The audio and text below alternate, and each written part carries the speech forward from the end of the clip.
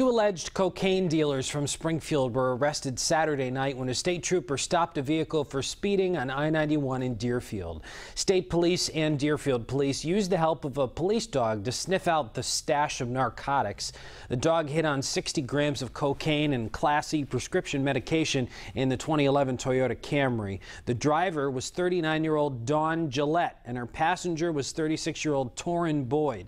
They are both charged with cocaine trafficking. The driver faces the additional charge of speeding.